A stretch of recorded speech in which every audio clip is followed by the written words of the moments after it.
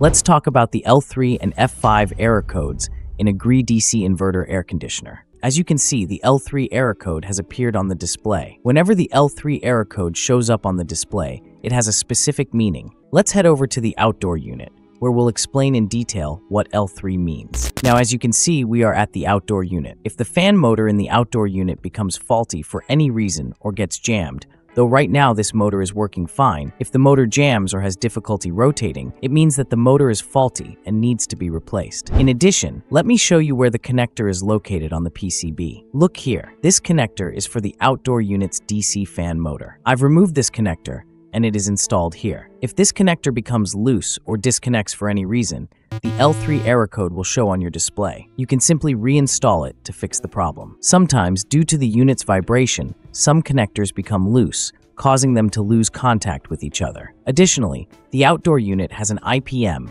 Intelligent Power Module, installed for the DC fan motor. If that gets damaged, the indoor unit will also display the L3 error code. I'd also like to give you more information. The complete video is linked in the bio and the description below.